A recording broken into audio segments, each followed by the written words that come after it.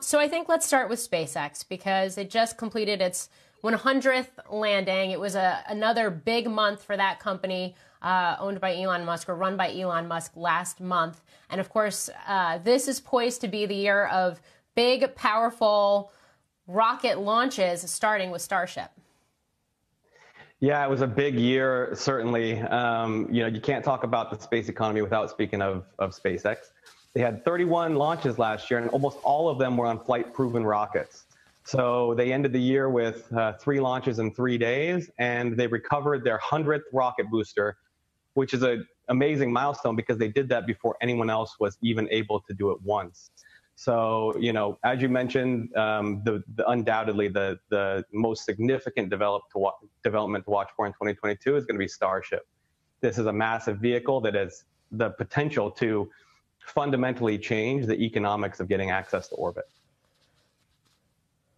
Yeah. So what does all of this mean for capital flows? Because 2021 was a record year in terms of investors putting money to work in the sector. We did see a number of companies, SpaceX excluded, going public as well. We've got Virgin Orbit, the sister company of Virgin Galactic, poised to start trading later this week, too. How do investors size up the opportunities and make those investments based on where this emerging economy is right now?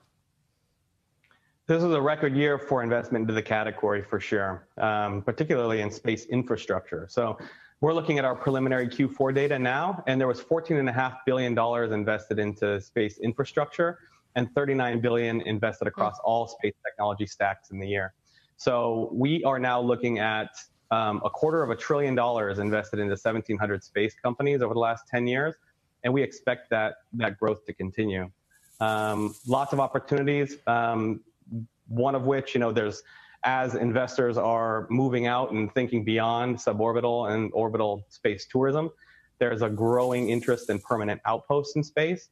Although I think, that it's incredibly costly to build and maintain these outposts. The International Space Station, for reference, costs $150 billion to build. So, if Starship is able to do what they say it will be able to do, launching 1,100 cubic meters, 100 tons to orbit for just the cost of fuel. This is one of those areas where I think Starship could make space stations obsolete before they're even launched. So this is definitely an area to watch. Wow, it's pretty incredible to put that in focus, given the fact that NASA just in recent weeks has started to dole out some money for some of these future commercial space habitats.